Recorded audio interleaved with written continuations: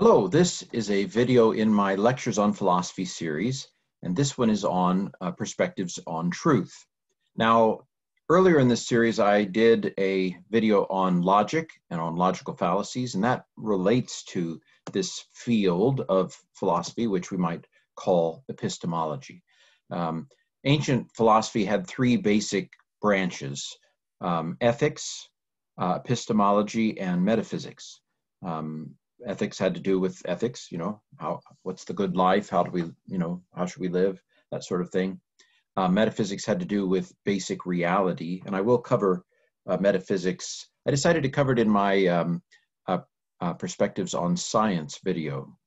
Go figure. But anyway, that's where metaphysics is hiding in this series. I don't emphasize it, obviously. This is the primary video on epistemology. Epistemology can be somewhat abstract. I've sometimes described it as how do I know that I know what I think I know? And it's a very key idea, and it tends to be very, very deep. But I'm trying to keep this video somewhat practical. We will mention Plato and Aristotle. I have Raphael's School of Athens behind me. You can see Plato pointing up and Aristotle pointing down, and Socrates is kind of leisurely there on the steps. Anyway, let's dive in. Epistemology. Instead of being real abstract here, I want to talk about William Perry's stages of intellectual development. Now, I don't completely agree with William Perry's stages, but I think this is very helpful with some Schenkian modifications. Because as I make this video, it's 2020. It's the end of September 2020. Now, I don't know what the outcome of the election is going to be in a little over a month, but President Trump is up for re-election, and it is going to be interesting to say the least. And I actually know people who are stockpiling weapons, expecting some kind of a civil war even, which seems really unnecessary to me. But part of the problem right now is we don't know how to think, in my opinion. People don't know how to think. People think they know how to think. And of course, this has to apply to me too. The problem is we don't know where we don't know. But I'd like to think that I'm a little bit more objective than a whole lot of people. Maybe I'm mistaken. All this time I thought that they were the crazy ones, and it turns out it's me. But let me just go through these stages. And I think this is the purpose of an education. Actually, this is the purpose of a liberal arts education. Liberal arts doesn't get a lot of praise these days. And I understand, because most people find it irrelevant. And I personally do think that the liberal arts could be taught in a way that it is at least seen to be more relevant. I've tried to do that in some of these videos. But really, liberal arts, if they do what they're supposed to do, are supposed to help people be able to be good thinkers and good voters, even though they may not agree with each other. Hopefully they can think more critically and better after having had a liberal arts education. Maybe that's wishful thinking, and I just need to get over it. But this progress, this developmental stages that William Perry suggested in the 20th century, I think gives good insights into what it looks like to become an educated person. And in particular, what would it mean for the liberal arts to open your mind, to liberate you from ignorance, as it were. I know that sounds condescending, but I mean, some people have knowledge and some people don't.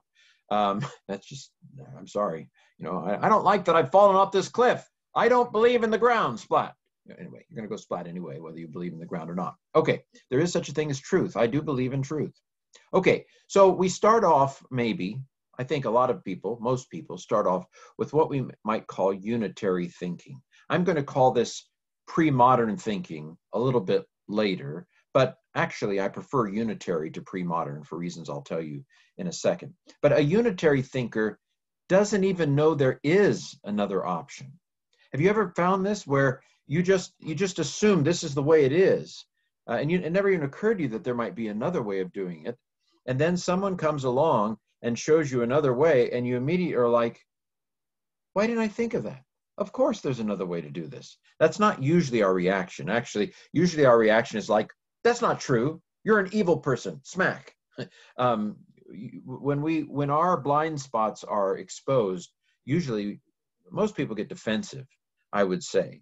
But this is, of course, true if everybody you've ever been around is of a particular political party.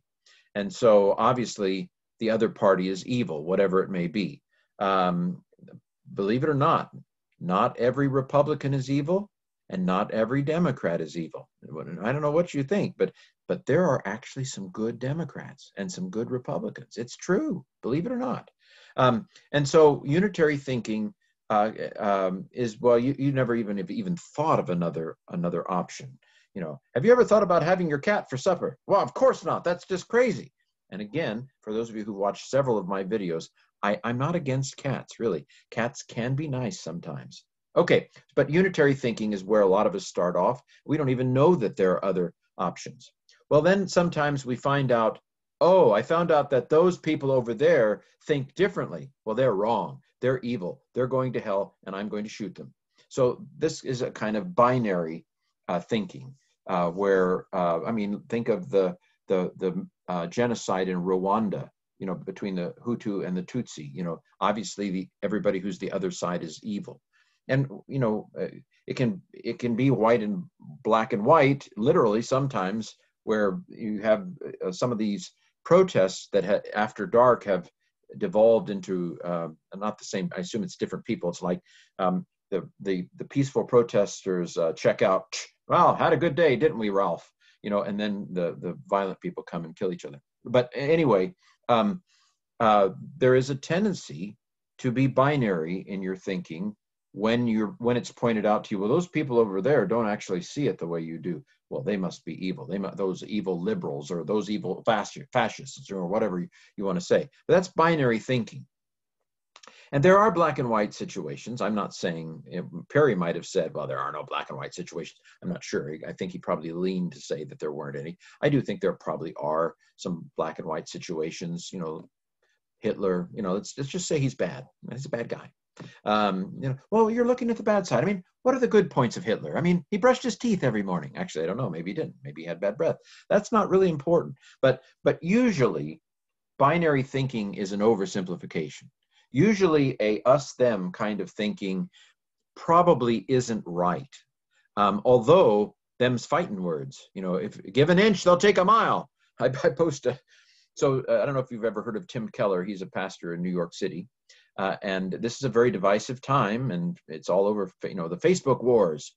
And Keller posted something that basically we shouldn't say that the other side is, well, he didn't post it quite this strongly, but you shouldn't say the other side's evil on an issue unless you can show a clear biblical, X marks the spot. The Bible is very clear here that this is wrong.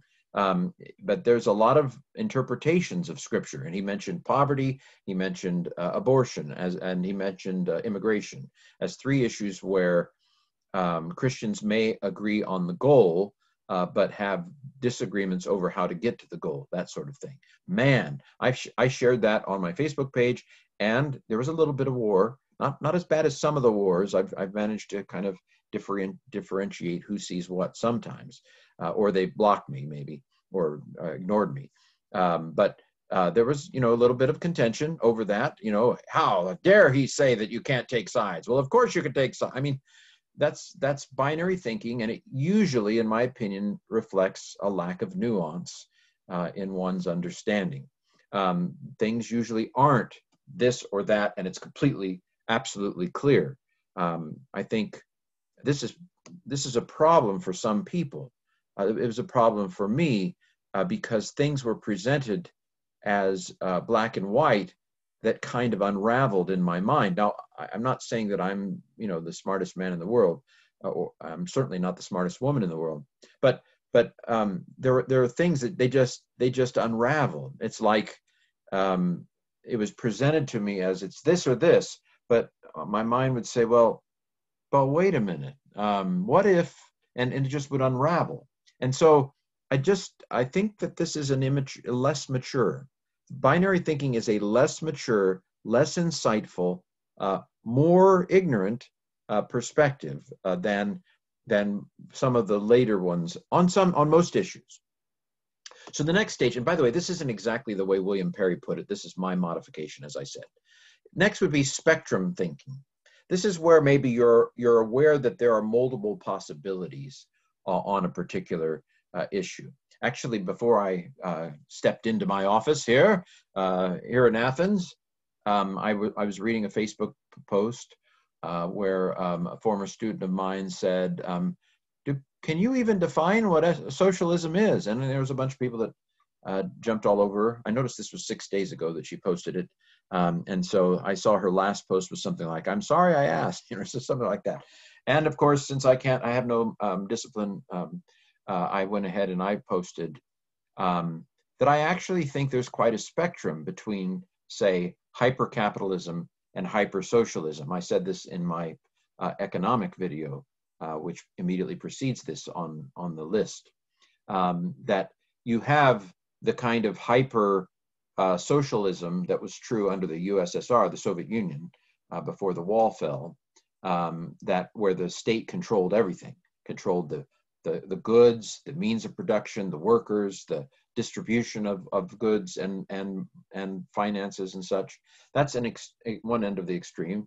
Now, on the other end of extreme, you have a kind of completely unbridled capitalism that was the case probably in the late 1800s, where things were really not very good. At least I argue that in my video. So you've got these kind of opposite ends of the spectrum, but there's all kinds of in-betweens, right? There's all kinds of stages in between, including, so like universal health care.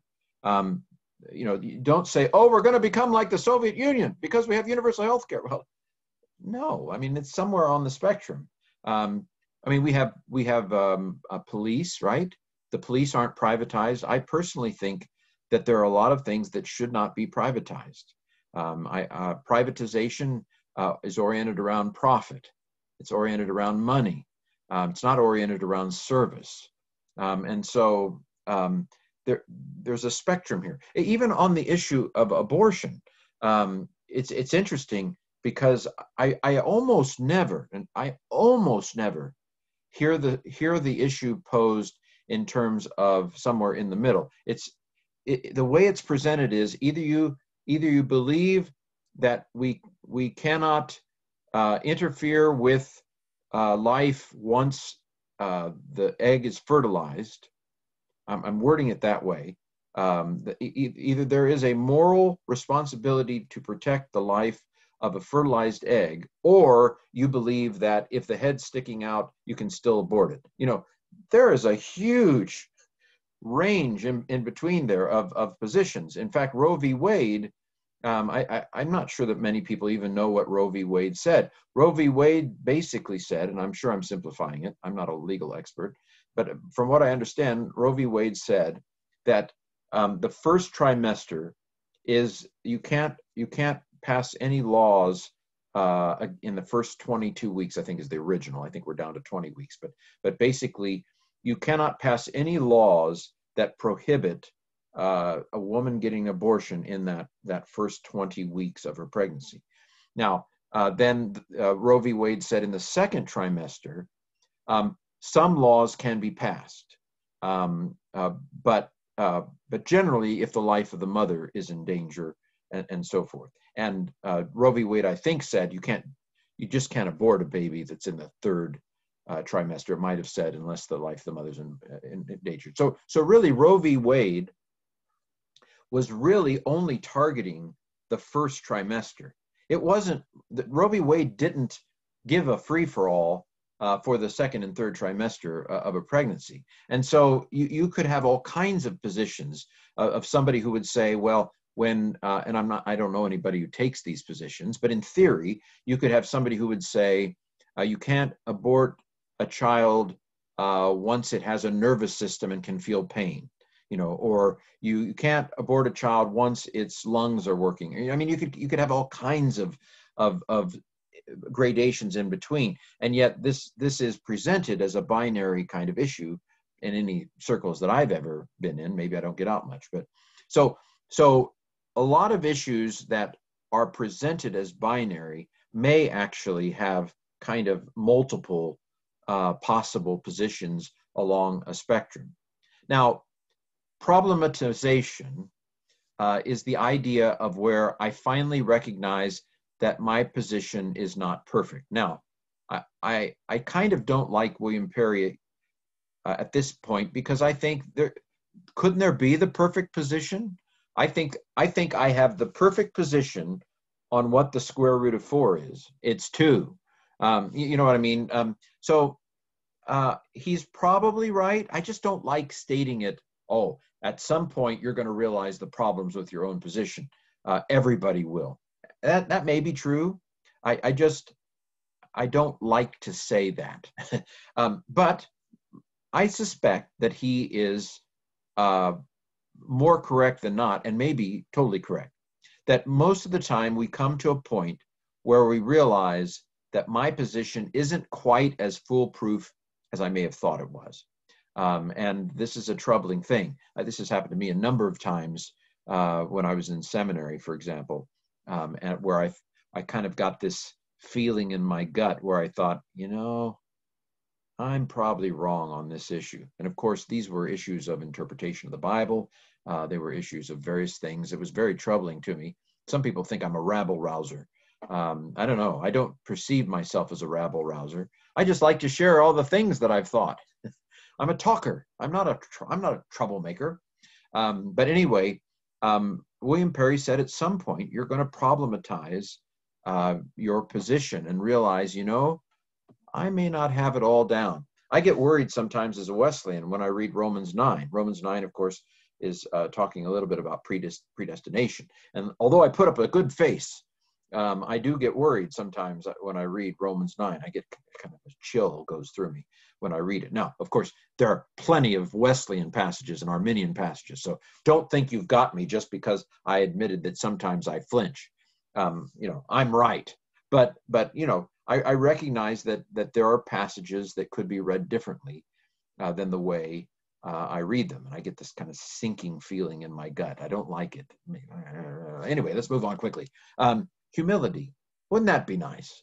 I'm working on it. I'm not there yet. But so once we begin to see, well, I may be wrong on some of these things, then hopefully we reach a kind of epistemological humility. Now the problem is when people are really stupid, then it's like, okay, I'll be humble with the other intellectuals, but you're just plumb dumb. I'm sorry, I couldn't help myself.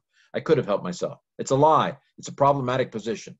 Anyway, humility is hopefully a step somewhere in here when you realize, what, I don't have all the answers. And it is often said, actually, this goes back to Socrates. I don't know whether I've actually talked about Socrates. I should do a history of philosophy appendix to a series of videos as an appendix to these lectures on the topics. But anyway, Socrates,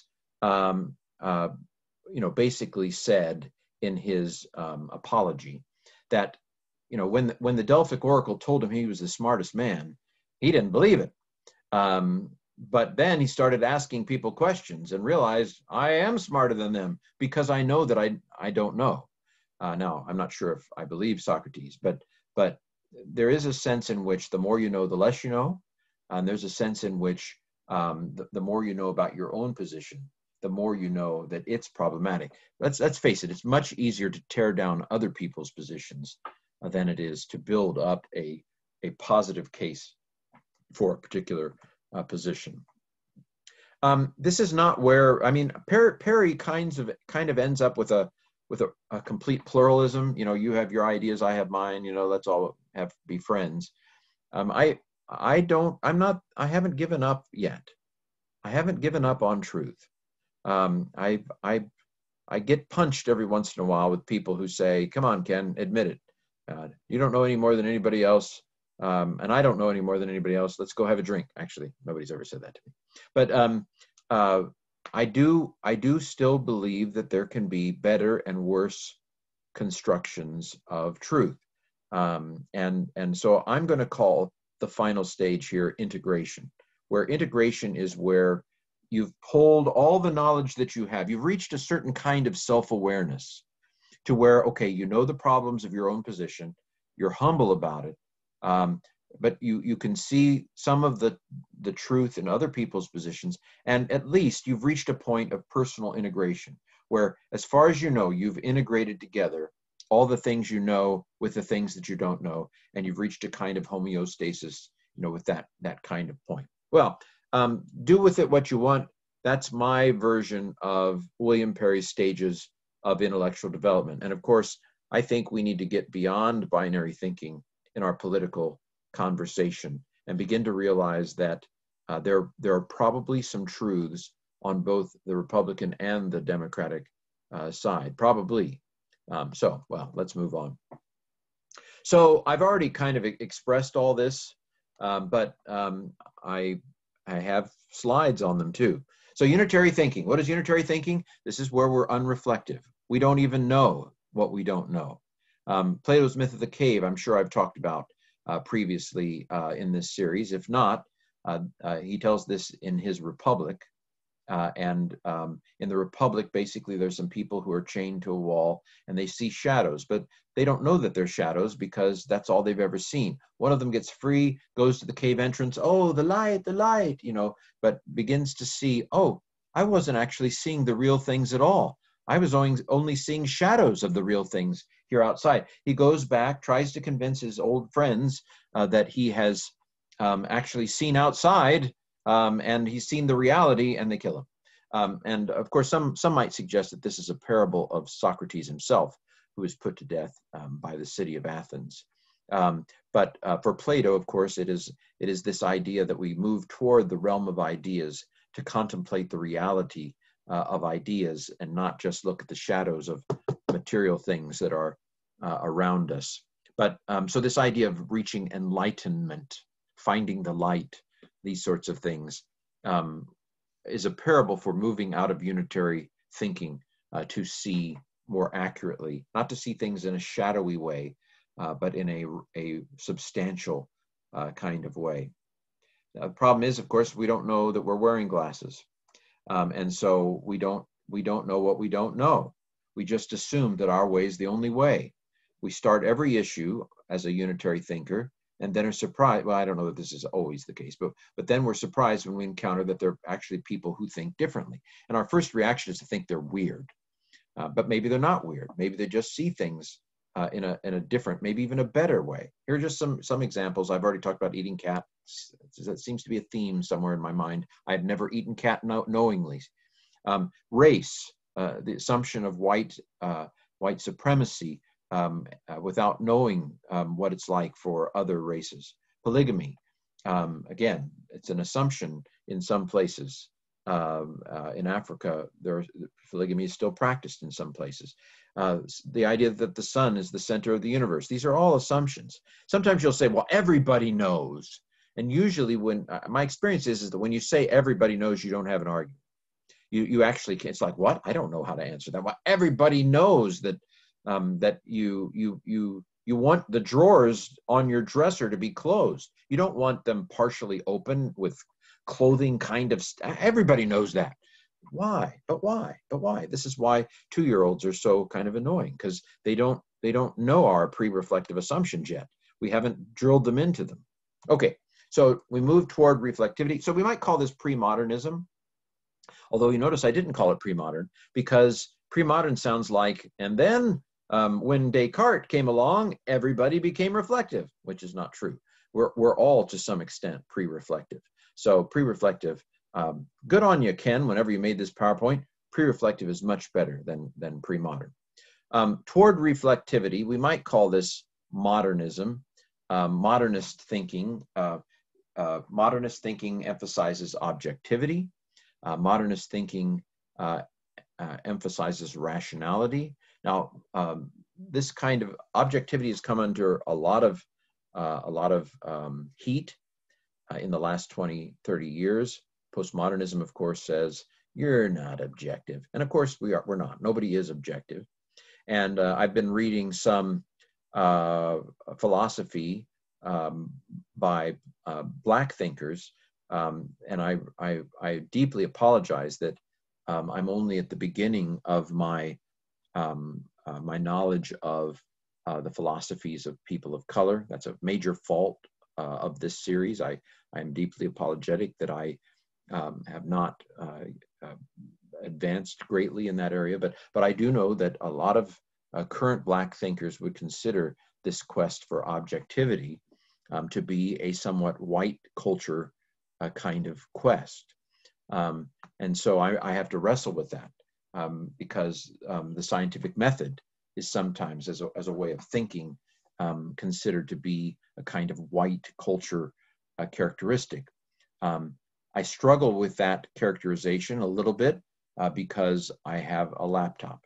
And so I would not in any way want to align science or the scientific method with a particular race. That strikes me as a fraught with all kinds of perils. But I will say very clearly that I do not believe that anybody can be objective. I do think, however, that objectivity is a good goal. I do not align it with any race or ethnicity, although, again, there is that critique out there. I consider it to be the best quest for that the best benefits will come to humanity if we aim at objectivity, even though we can't be objective, that we aim at it and we try to be objective, including trying to be objective about matters of race, which may involve a self-critique. Anyway, reflective knowing thinks it's reflective. Think Spock in the original Star Trek. Now, the Spock in the reboot is a little bit, I think, more emotional than the original Spock. And of course, Spock got emotion a little bit of emotion in both one episode, but also in the first movie series. But Spock basically was a logical guy. You know, he made his decisions purely based on logic and not based allegedly. But Spock doesn't exist, right? There is no Spock. Rene Descartes is usually where we mark the beginning of modernism. Rene Descartes basically said, I'm going to question everything I can question until I can't question anything else. And in the end, he said, well, you know what? I am questioning. I think, therefore I am. And that was the one thing that he thought, well, I can't doubt that. Because I'm thinking, I know I exist. Now, I don't completely agree with him. I think thought exists. What is an I? We don't know what not this I, but what is an I? What is a me? So Descartes was not quite as reflective, I think, as he might have been on that. But Descartes basically created what we call an epistemological turn that turned thought from, I'm just assuming without knowing that stuff is out there and that I'm seeing it as it is, to a kind of questioning of ourselves as knowers. How do I know that I know what I think I know? What is the certainty of knowledge? Usually Rene Descartes is the point at which we talk about the birth of modernism, at least in philosophy. So in modernism, I strive to have an objective point of view, one that I can't ever get, but I try. And I use two main tools to get there: my reason and my experience. And those approaches in philosophy that favor reason as the path tend to be called rationalist or rationalism. And those that tend to consider experience the path are called empiricist or empiricism. By the way, I might add here that my knowledge of the Bible does not bypass my reason and experience. This is a kind of, again, unitary thinking where people say, well, I just do what the Bible tells me. I was talking to someone years ago about the Wesleyan tradition that I'm part of. And I said, well, the Wesleyans think this, and then the Baptists think this. And the person stopped me and said, stop saying the Wesleyans. We just read the Bible and do what it says. Well, that's unitary thinking. In my opinion, this this person didn't even realize that there were other ways to read the Bible. The Bible doesn't come, kind of in my hard drive. It has to be inputted. And how do I input it?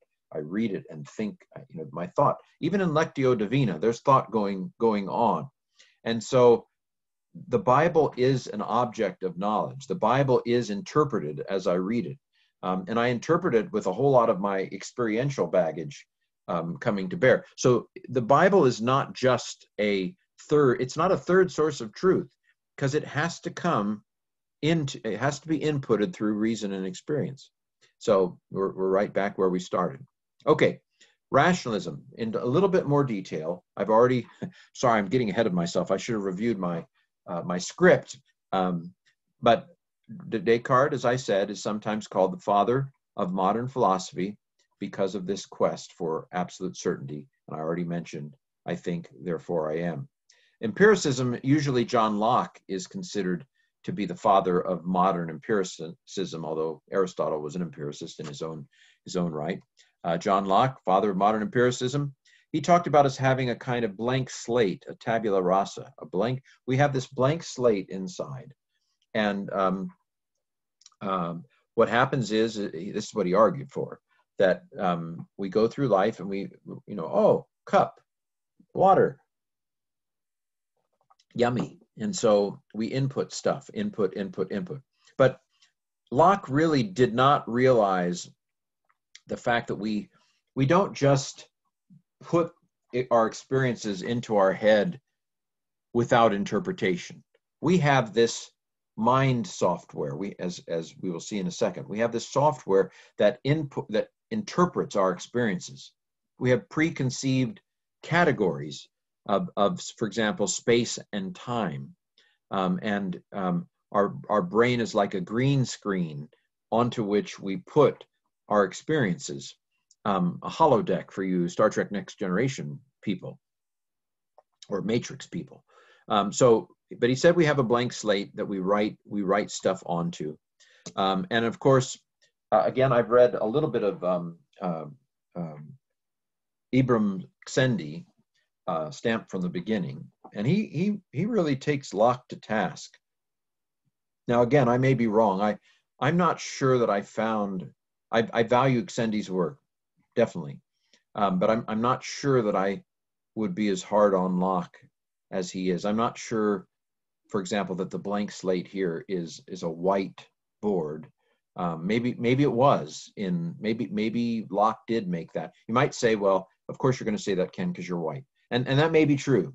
I'm not gonna contest because I'm not sure. I'm an unreflective knower on myself on some of those things.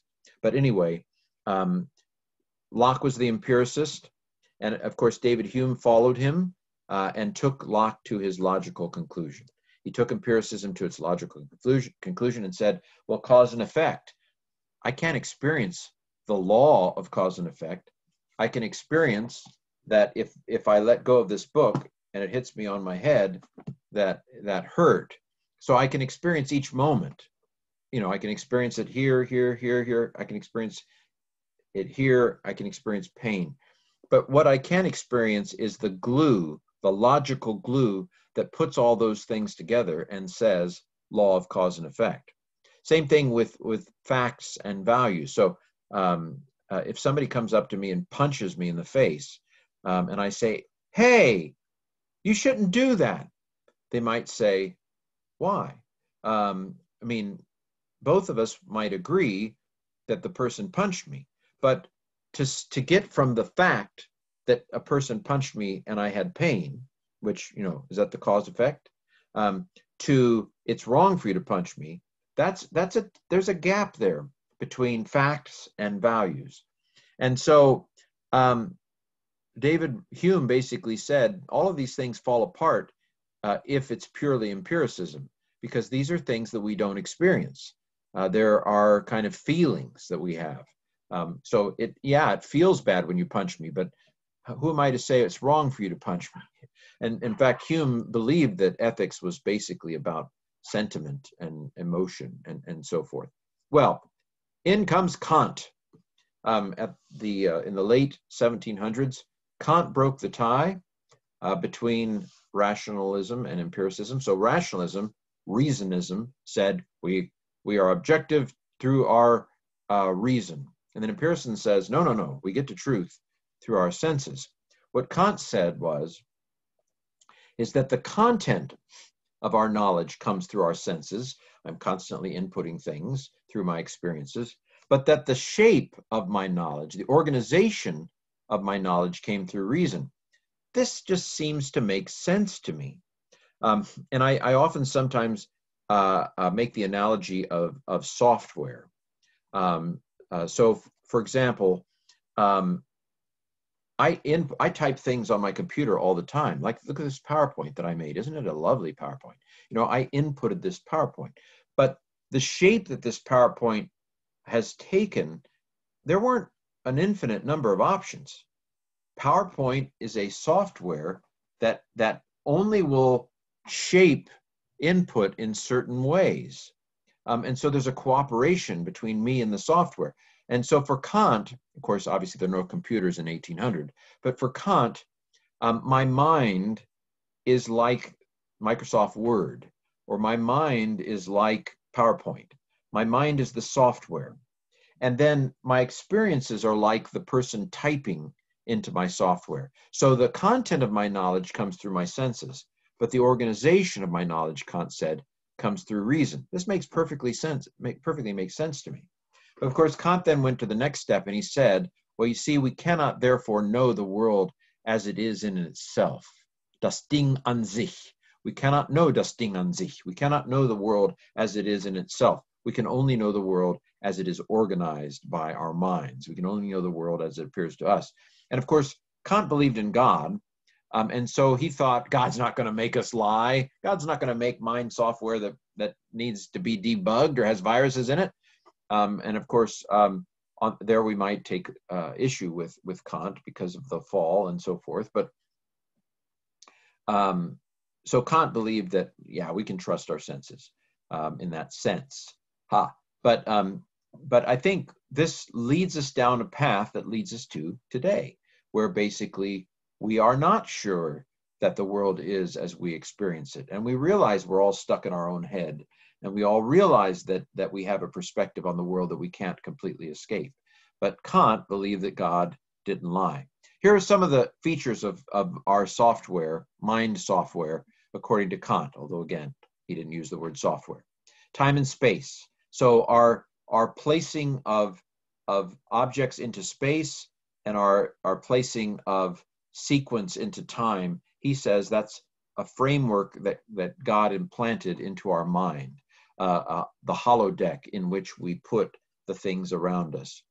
Cause-effect software. He says, guess what, Hume? I don't need experience to glue these things together because God put cause-effect software in my brain. Moral reasoning. This fact-value thing, the gluing of you shouldn't punch me to it hurt when you punched me. That kind of moral reasoning, Kant believes, is part of my software. Now, if you've watched my video on ethics and duties, you know that although I regard Kant highly when it comes to epistemology. I regard Kant crazy when it comes to ethics. So Kant was an absolutist. He had this categorical imperative idea that if something's wrong, it's always wrong, no exceptions. On that one, I don't go with him. But the existence of a soul, he would say, this idea of our eternality is part of our mind software. And of course, he believed that the existence of God was something that came on our hard drive when we are born. Okay, so there's a little bit about Kant. He also believed that we have a kind of free will to obey the moral law. It's kind of an interesting thing. We are free if we are obeying the moral law, but we're not free not to obey the moral law. Very interesting. Okay, I want to end this video. It still may take a few minutes, but I want to end this video by talking about what I call 3 paradigms of knowledge. I'd actually like to write a book called The Platonic Fallacy. I think that might be a book I could write and make a contribution to conversation on these sorts of things. But I want to end this video by talking about 3 paradigms of knowledge. The first paradigm is the Platonic paradigm, and I'm actually not very fond of it, to be honest. In the Platonic way of thinking, ideas are the main thing. Ideas are the primary reality. And in fact, the person who is oriented in a kind of Platonic way would say, if we can just get our ideas straight, then everything else will play out. You know, right thinking leads to right action. And I think this is a load of tosh. I think this is crazy. There are all kinds of people who can recite the Apostles' Creed and can recite maybe even the Nicene Creed. You know, they believe all the right things about God, and they're horrible people. You know, some of the worst atrocities in recent history have been committed by people who probably could completely agree with Orthodox Creed. So I knew a fellow growing up, man in my church. He believed all the right things according to the Wesleyan Church, believed all the right things, and yet he had affair. He didn't live the way he believed. There was a complete disconnect between what he believed and the way he lived, and he knew it, but he did it anyway. Eventually, he got in a horrible car accident, became paralyzed, and repented of all those things. But what I'm getting at is there is a complete potential disconnect between thought and action. And in fact, I would suggest with Jonathan Haidt that more often than not it goes the other way around. That the herd we belong to, the tribe we belong to, the groups we belong to, and what we want to be true in our gut filters into our head. And our ideas are a manifestation of our emotions more than that our mind somehow is in control. I just think it's just not the way things are most of the time. There have been plenty of brilliant people, for example, brilliant philosophers, who were Nazis, for example. Of course, I would say their ideas weren't straight, but they could sure talk about logic. These were, one of the greatest logicians, not magicians, but one of the greatest logicians of the early 20th century was very sympathetic to Hitler. And you have to wonder, and I know some very smart people who, in my mind, are completely tone deaf in terms of morality. And they don't think that. And so I completely reject the idea that the ideas are the primary thing. Yes, ideas do have consequences. Ideas definitely have consequences. There's a book by that title. But for most people, for the vast majority of people, our ideas are what I might call epiphenomenon. They are simply a ideological manifestation or abstraction of the way we want to live and the way we want to behave and what we want to do. We find a way to justify whatever. Now, again, forgive me, especially those of you who are watching this, who knows, maybe years from now. Let me give an illustration. So in the 2016 election, and this is a controversial issue, but in the 2016 election, or before the 2016 election, I think it was February, Anthony Scalia, one of the Supreme Court judges, died.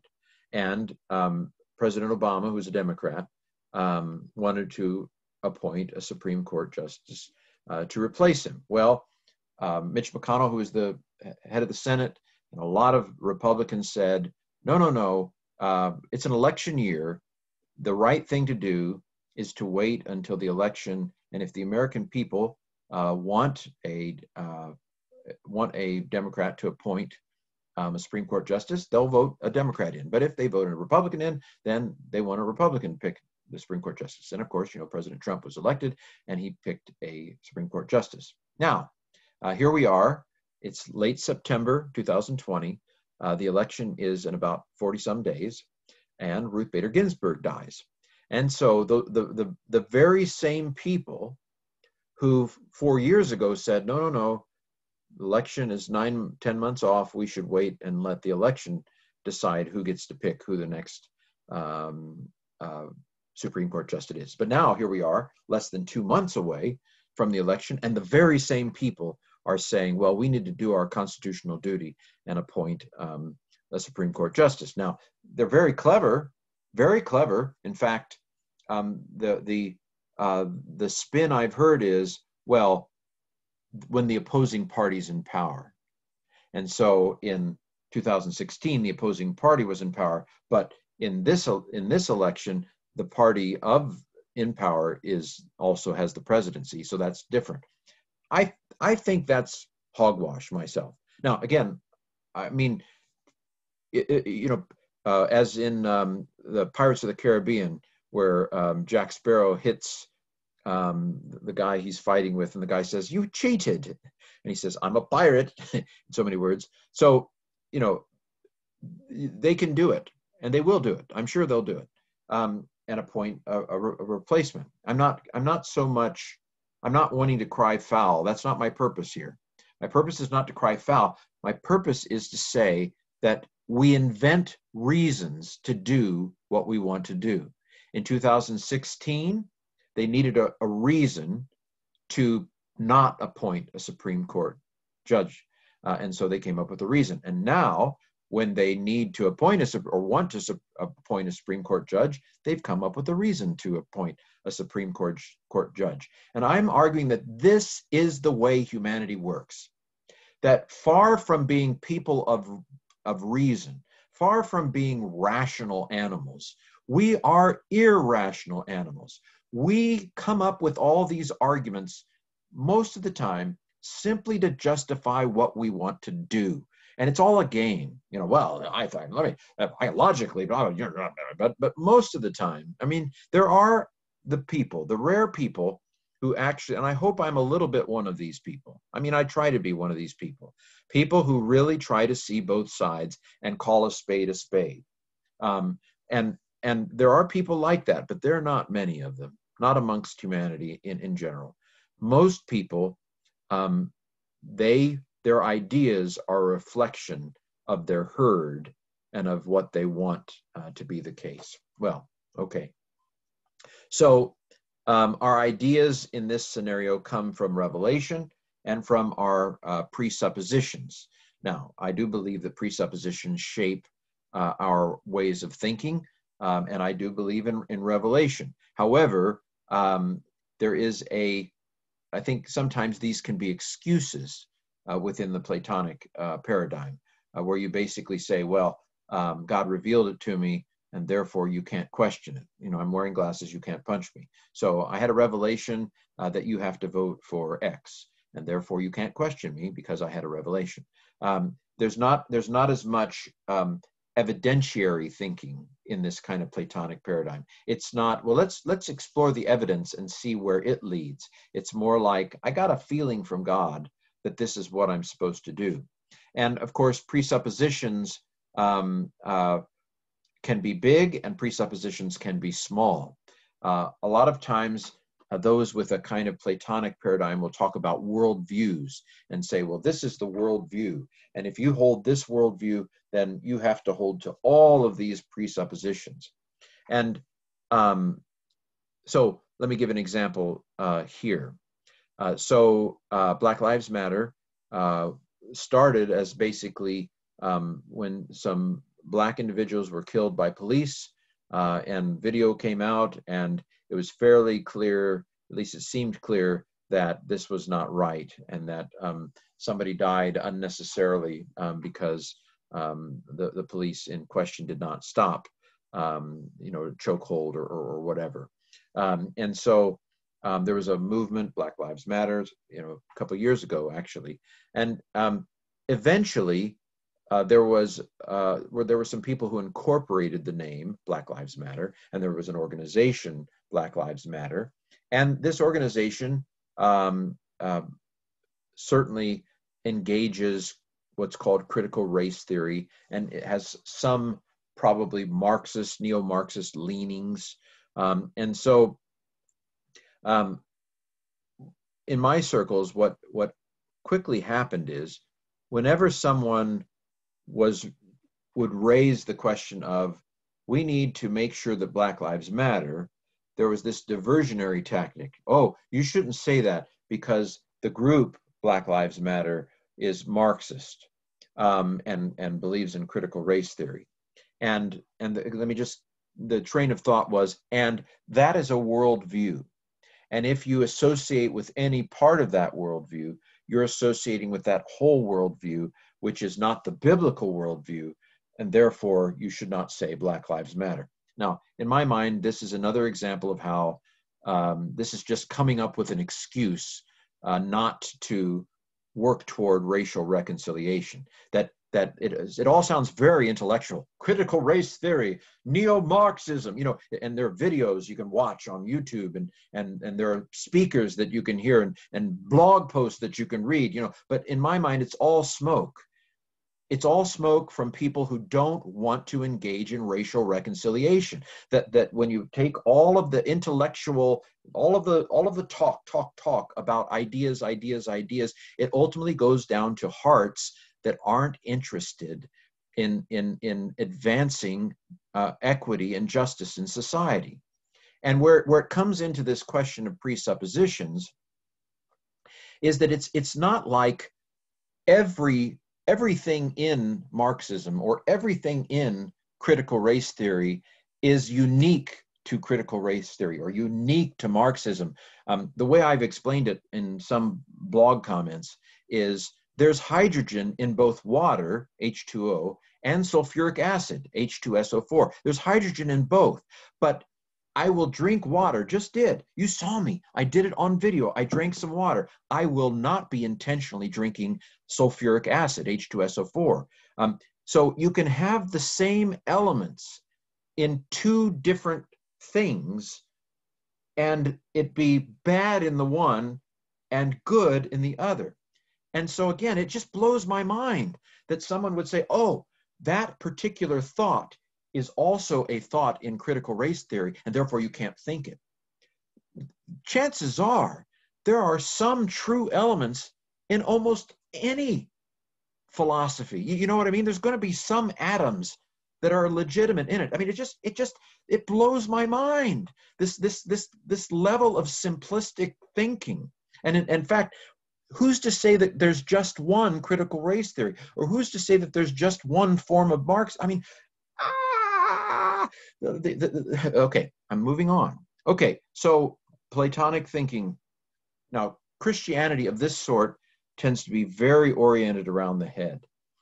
So I know a college where I'm sure they have ethical expectations. It is a good college, but really their historic focus is on what you believe. And so if you're going to teach at that college, you have to become part of the church of that college, and you have to believe all of the beliefs of that college. And it's a very head-oriented college, and a very respectable academic institution. But, you may have heard of Jamie Smith, You Are What You Love, and he's written some other things, but he basically talks about that really it's more a matter of our gut, as it were, and not what we think. I would say that the priorities of the Christian priorities of identity are heart orientation, our heart dispositions, and then the actions that come from them.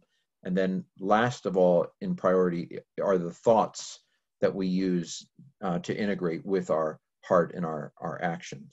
So these sorts of Platonic-oriented academics focus on worldviews. I've already talked about all that. So the Platonic paradigm, you can tell that I'm a little frustrated with it. It tends to see the things that are actually abstractions as where the reality is. Remember, Plato's pointing up to ideas. Aristotle. So perspective number two, the Aristotelian paradigm. Now, the Aristotelian paradigm is what I might call a scientific paradigm. And in this paradigm, we infer ideas from our observation. So this is a data-driven paradigm, a focus on the empirical and on what we can observe. There might be, in this paradigm, a focus on natural revelation, or what we can know about God from the book of nature, so to speak. See the first part of Psalm 19. The first part of Psalm 19 is natural revelation, and then the second part of Psalm 19 is what we might call special revelation. So there are some Christians, you may know Josh McDowell, who wrote a book called Evidence That Demands a Verdict. He thinks that Christian thinking is perfectly logical and that anybody with half a brain would know that Christianity was right. C.S. Lewis tended to argue for the truth of Christianity. And of course, by argument, these are the apologists, those who go around showing atheists how stupid they are. There are some nice apologists, but sometimes you get the impression that, like, the gentleman that died not too long ago of Indian background, maybe it'll come to me in a second, but Ravi Zacharias, he was a nice apologist.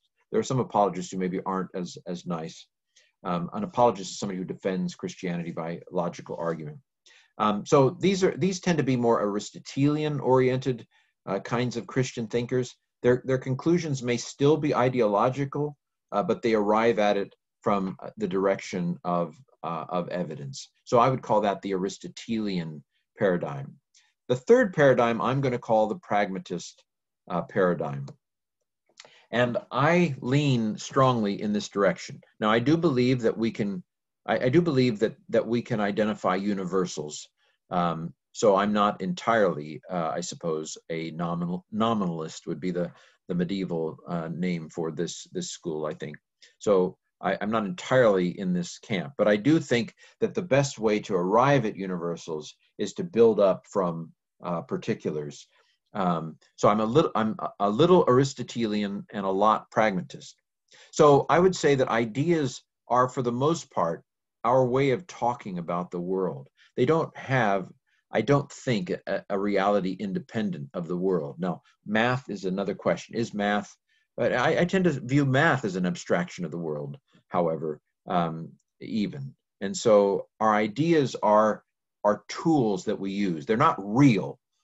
They are tools that help us get at the reality of the world.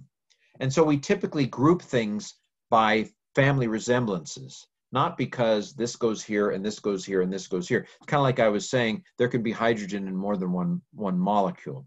And so when you look at my family, there are certain characteristics, that my family have. Some of us like to talk a lot. Some of us are rather fond of bread and have round bellies. Some of us have big noses. I'm developing the jowls. No, not the jowls. So not everybody has. My mother's family, I think there's something going on, I think, with their ears. But anyway, so not everybody in the family has a core set of characteristics. Rather, some people have one, some people have another, but you can kind of tell, hey, you're a shank, aren't you? And so that is actually a much more likely way of grouping things than essences, the way that Platonists and even Aristotelians tend to group things by kinds. This is this kind, this is this kind, this is this kind, and by essences. And I think that that's not as accurate as this more family resemblance approach. But also it can lead to oppression, because if you don't fit the essence, then you're in trouble.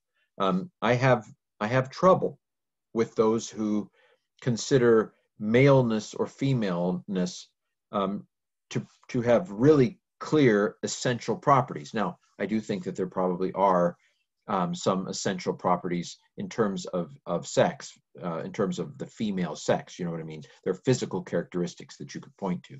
But when we're talking about gender, things like what is feminine or what is masculine, I tend to think that those don't have clear essences. There may be girls that want to play with trucks. There may be boys that want to play with dolls, and that's fine. They're no less of a boy because of it. These are social constructs of gender, I would say. And so I have serious problems with the attempt to essentialize gender in that kind of way. And so, and I'm gonna go ahead and maybe be a little condescending here and say that I think that you're not quite as aware. I don't know what smart's not the right word, but there's a whole higher level of understanding when you perceive the world this way. And now maybe I'm self-deceived, but I often perceive myself to have a more a higher level of understanding of the way things are working, because I don't pigeonhole things into particular boxes and categories in the way that a Platonist or Aristotelian might. So most of the lines we draw about the world are more human-made than built into the world. It is very interesting to hear people talk about national borders as if there's actually a line there. I mean, you know what I'm saying? There's nothing really there. Sometimes there's a river. I mean, okay, some of these things did correspond to physical boundaries and so forth, but it's an imaginary line, really. When somebody steps over it, now we have come to believe that somebody stepping over that imaginary line is very serious, but there's no reason why it would be as serious to the person necessarily doing it. You know what I mean? This is part of that unitary thinking where we don't even realize the other way of thinking, or binary thinking. Well, they're evil if they stepped across that line. Well, let's say that you're in your yard, and let's say you've just bought a house and there's no fence up. But let's say that you don't know this, but your neighbor is very particular about the property line, and your neighbor knows where that property line is. And let's say that you innocently kind of walk over in that direction and you step a few yards into what is really his yard, and he comes screaming out, maybe comes with a shotgun. What are you doing in my yard? I mean, you see what I'm saying? The line isn't there. Now, the line is drawn there by our minds.